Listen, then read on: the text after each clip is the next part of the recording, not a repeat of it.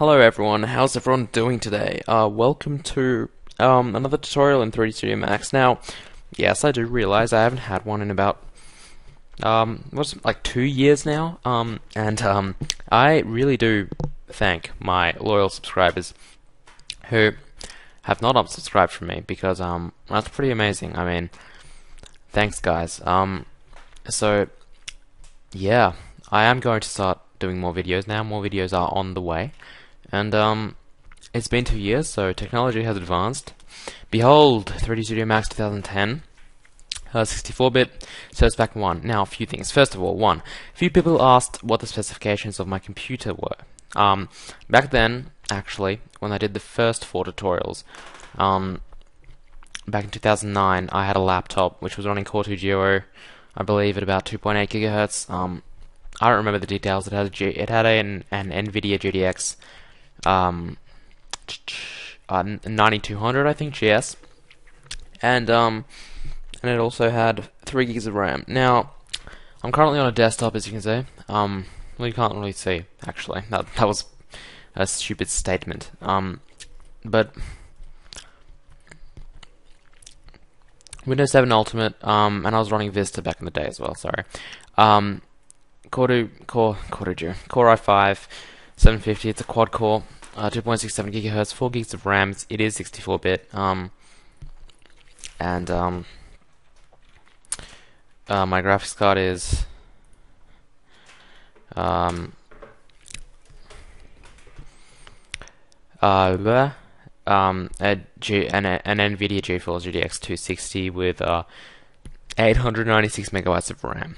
And yes, that is my system. So if you're wondering, if your system's rendering faster than mine or slower than mine or whatever, now you know pretty much what computer I have, so that you can sort of compare it with yourself or whatever. Okay, so let's get back into this. Now, I had a few requests actually, 4 or 5 actually, to do a basic animation tutorial in 3D Studio Max, and so that's what I'm doing. Now I assume that you guys know your way around the interface. If you do not, please leave me a comment saying that you do not, and I would be more than happy to help you guys out and to do a tutorial explaining the basic interface of 3D Studio Max. And if on that matter, actually, if you have any other requests for tutorials, please let me know, because I am sort of running out of ideas here, and I've actually got a few, but we're not going to talk about them now. But if you guys have any sort of request for a tutorial, how small or how large, please let me know. I would be more than welcome, more than happy to actually do that for you. Now, what we're going to start by is just creating a plane here, and we're going to make it fairly large. Place it roughly in the middle here, and we're going to name it floor. We're then going to, actually, this is a bright green color, it's sort of hurting my eyes. Let's make it purplish. Let's make a box, and let's make a sphere, and let's make the box 50 by 50 by 50. It completely does not matter what the dimensions of the box are, honestly, but I've heard that it's now called a cube, actually, because it's the same on every side, and that was the joke, actually. It's always been called a cube. Anyway, whoa. Okay, let's scale this down uniformly. That is not uniformly. Okay, there we go. I want to animate these two sort of crisscrossing. So let's go over the animation interface. This thing here is your timeline slider, or time slider, as you can see right here. Now you control how fast this moves. This is the play button. This plays the entire animation. You control okay. Let's just start with this. If you go into the time configuration right over here, you can choose how fast it's played. Film is 24, power is 25 frames per second, and NTSC is 30 frames per second. My camera records at 23.976 seconds, so usually I would use this. Now, length. This controls how long it is, okay? You can have it. Well, there's no real limitation, I don't think. There probably is. Like, you probably can't have it more than. Yeah, you can't have it more than well, you can have 20,000. I don't know what the limitation is, but 200 should be more than enough for us. And so that's the length. That's the animation start time. You can make it 20, so it starts at 20 frames. There's no real point unless you're actually integrating video into this. So we'll just set it to 200. Click OK. Factor 100 is probably enough. Let's just set it to 80. Okay. Now, in terms of shortcuts, on your keyboard, there's a comma and a period or a full stop. Okay. We say full stop in Australia. Americans say period. So, yep. Now, pressing the comma will go left. Pressing the period or the full stop will go right. If you press the button to the right of the full stop, which is the question mark and the forward slash, it will actually play the animation. So that's a few hotkeys for you guys. Let's get on to animating this. First of all, we're going to set it. We're going to go to frame 0 here, and we're going to set it to where we want it to start. So we want the sphere to be here, and we want the cube to be here. Okay. Now, auto key. Auto key basically just selects N is the shortcut for audio key. N for what starts with N? Come on, guys. N. Really? I'm trying to think of a word of an object. Normal. Normal. That's not really an object, but normal. N for normal. Normal. N is the hotkey for auto key. And auto key basically puts you into animation mode.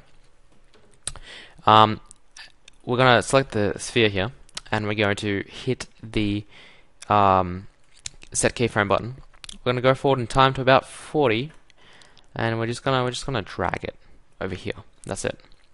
And if we actually go back, as you can see, it magically moves, which is really cool. And let's do the same for the cube. And I was actually being sarcastic. It's not actually that cool. Well, I guess it is, but compared to other things that I've seen, this is, and probably you've seen, this isn't that exciting, but it's still pretty awesome. I mean, come on, how often do you see that in real life? Not often. Anyway, now what we want to do is, okay, well, we've got a few problems here. Problem A. Actually, there's only one problem here. It's not at a constant velocity.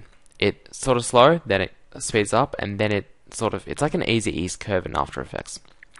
It starts off slow, gets up to its speed, goes fast in the middle, and then it slows down to a stop. But we want it to go a constant speed. Okay, we don't want it to do this. We want it to be constant all the way through. How do you do that? First thing you need to do is open the mini curve editor by hitting this button right over here. Click it. It's going to open this. Now let's just make it larger. Let's just click and drag over here, just to make this a touch larger so that you guys can actually see more, and I can explain the interface a bit. Here is the close button, and I'm pretty sure it does the same thing as this little button here. That's very important, this button. Anyway, back to this. I don't know why I even did that, but it's pretty interesting actually. You need to know how to close it. I mean, what if you're trying to close and you're like, what do I do? You hit this button right here. Next thing, okay, you got this little hand which moves this around. You've got this thing which actually moves time. So if we lower this, move this, as you can see, these guys move. Let's select our sphere, and let's examine the animation path that it has done. Now, on the horizontal or x-axis, we have got the time, and on the vertical or y-axis, we've got the position.